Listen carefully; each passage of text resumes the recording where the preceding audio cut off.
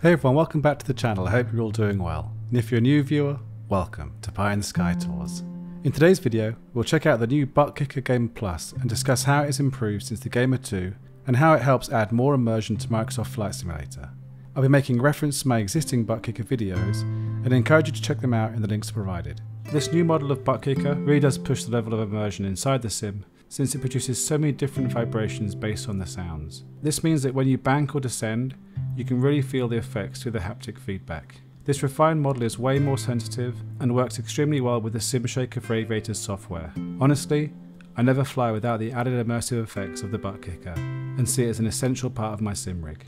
Priced at $280 US, it's definitely worth picking up if you intend to push your sim setup even further by adding yet another element of realism, and it works especially well in VR. So it's definitely a highly recommended add-on if you do want to push things a little bit further.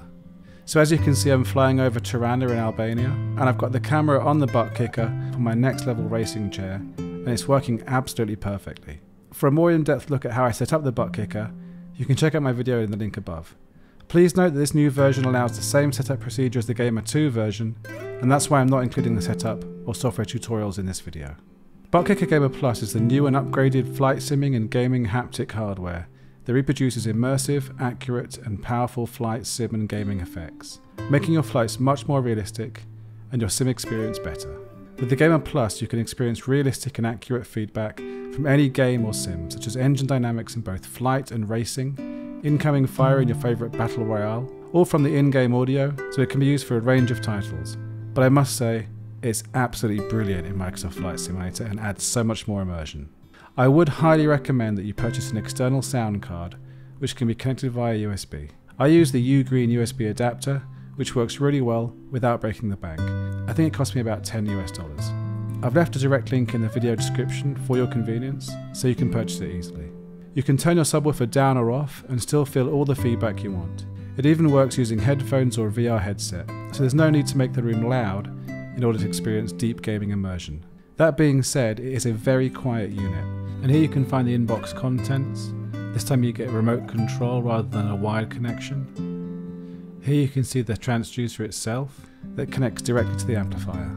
Connecting the cables and getting set up ready to go is extremely easy. When I received the new Gamer Plus model, I simply connected it in exactly the same way, and it works flawlessly. To see a full setup demo, check out the video above. And the best upgrade for the system is this digital power amplifier. Here you can use a remote control to change the volume. You can also turn on the low filter cutoff, as well as changing the high cutoff frequency values.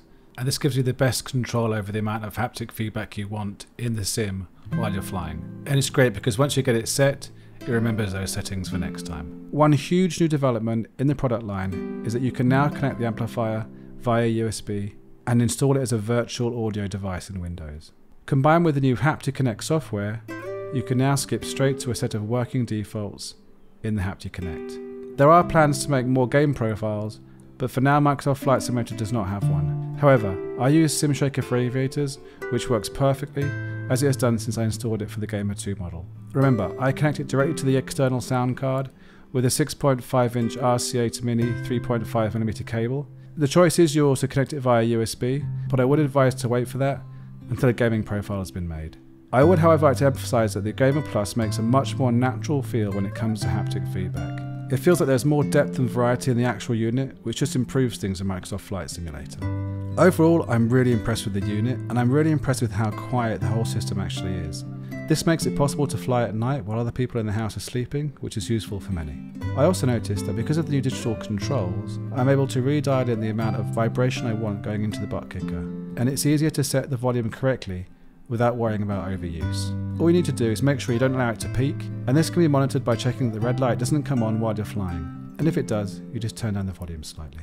Like I said before, if you're looking for a full demonstration of the Buttkicker, you can check out my video above. This is the new model, but much of the functionality is the same. However, it's a much improved experience, and I'm really enjoying the subtleties of the haptic feedback, along with the SimShaker software. And do feel free to leave your own feedback about the Buttkicker if you're using it with Microsoft Flight Simulator. Also a reminder that I'll be hosting a group flight in Bolivia tomorrow night, which is Saturday the 16th of April. It's an amazing community, and it's always so much fun flying together. You can find all the information in the links provided. As always, I hope you find this content useful, I look forward to making the next video soon. As always, take care and stay safe.